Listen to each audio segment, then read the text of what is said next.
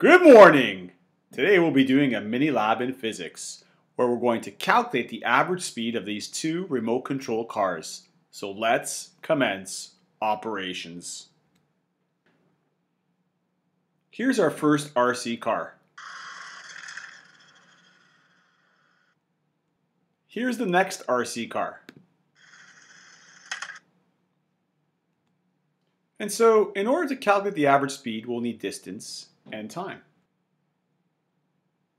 The distance is exactly 2 meters, as this is a meter stick here, and the two pieces of wood were placed 2 meters apart.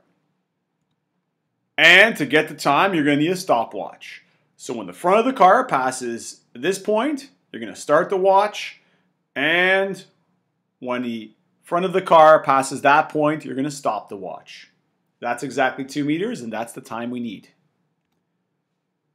So get ready. Get set. We're going to record the time. Notice that the video has been recorded in slow motion. Let's do the second car now. Get ready. Get set. Again, this video is also made in slow motion. In case you missed it, you start the watch here and you stop the watch there. I'll give you one more chance.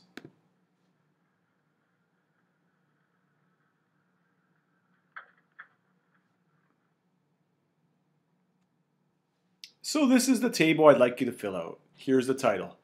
Average speed of two RC cars traveling on dry asphalt using a slow motion video to track the time. The distance is the same for each car, so it's only written once. You're going to go back to this video, and you're going to play the part of the video where the blue car is moving in slow motion. And you're going to record 4 trial times.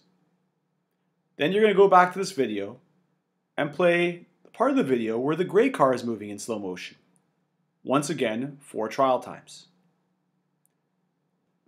You're going to take those 4 trial times and convert it into an average time. Then you're going to take the average time, which was recorded in slow motion, and convert it into a real-life average time, and finally determine the speed. Here are some of the equations that will help you with this table. Please show all your work underneath the table. Please note that to convert the average time from the slow motion time, you have to divide by 8, because time increases by a factor of 8 when recording something in slow motion. Hope you enjoy this activity. Have a great day. Bye-bye.